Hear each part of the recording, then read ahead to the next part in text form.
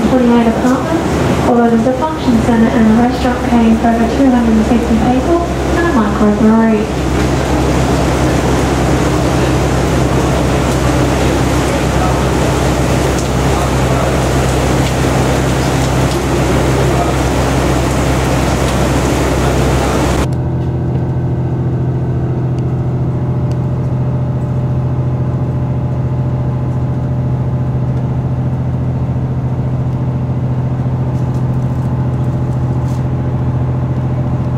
Of Applecross, point of land you'll see here Point Dundas, also known as Majestic Rise. This is the site of the old Majestic Hotel back in 1904, but the hotel was condemned and demolished in 1988.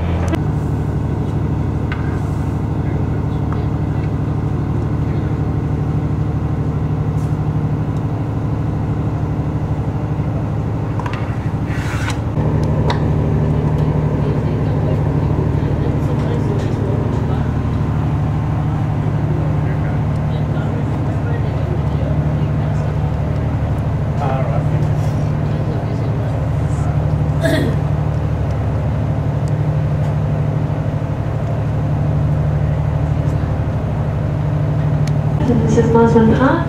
The first complex you'll see, the large limestone development cut into the hillside, is the Clough Engineering property.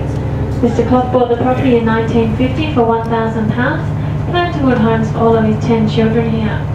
Turns out the kids weren't so keen on living quite so close together, and I believe he lives here with 3 of his daughters. Clough Engineering has been a well-known business in Perth for many years, but in the narrow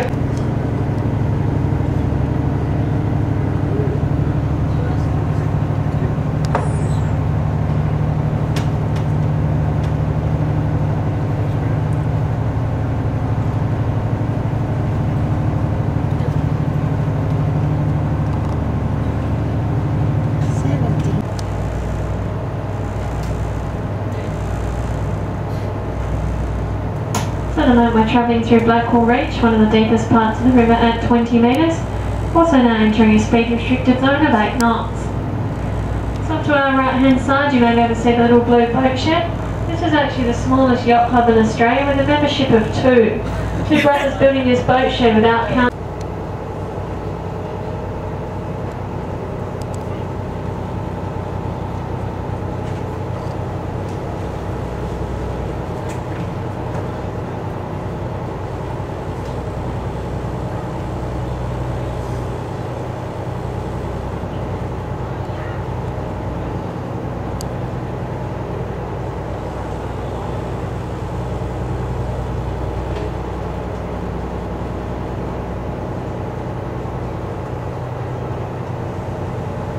So to the left-hand side, the Okrama Marina, given a $6 million facelift in 1986 in preparation for our defence of the Americas.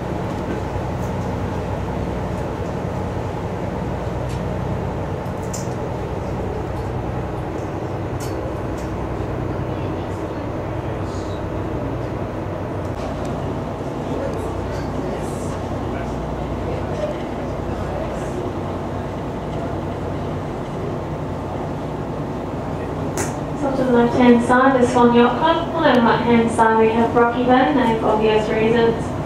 As we pass, you may be able to see a number of caves in amongst the hillside. Paleontologists exploring the caves in the 1950s, finding fossils dating back over 400,000 years. Also finding quite a few whiskey bottles. Apparently our convicts used to have some wild parties here back in the 1850s. They used to sneak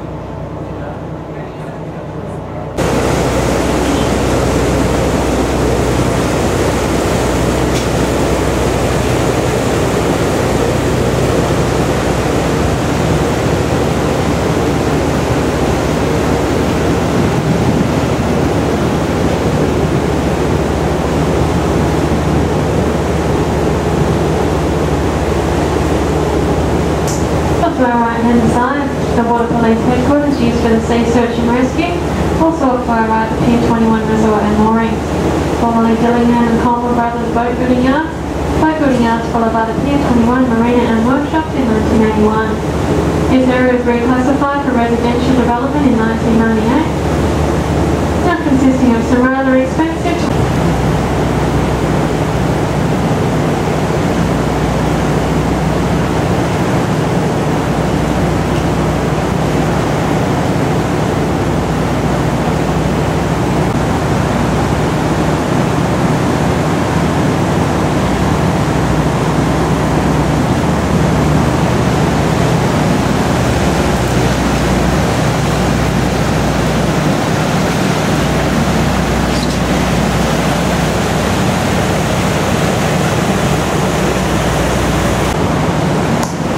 in front of us, the Fremantle rail and traffic bridges. We're making our way into the port of Fremantle.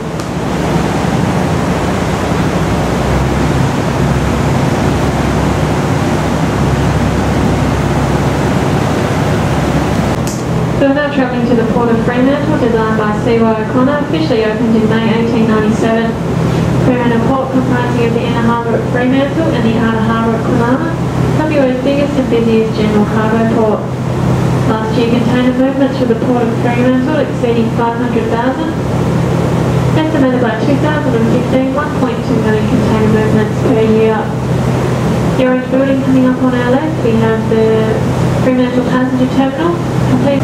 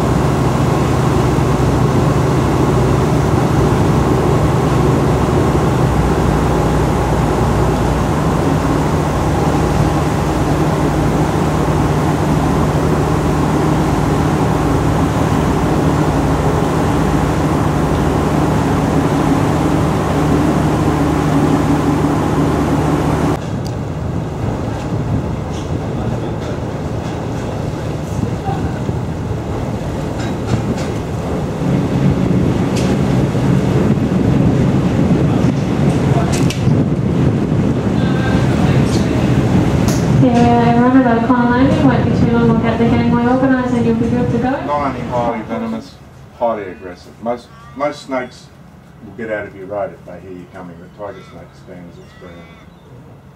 So, great camping area.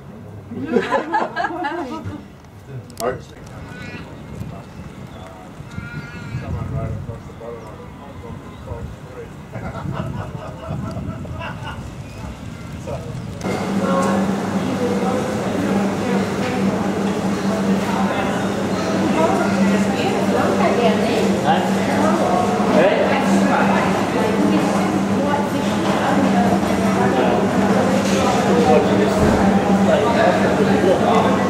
That thing that was asleep in the corner here, he come boring across the corner.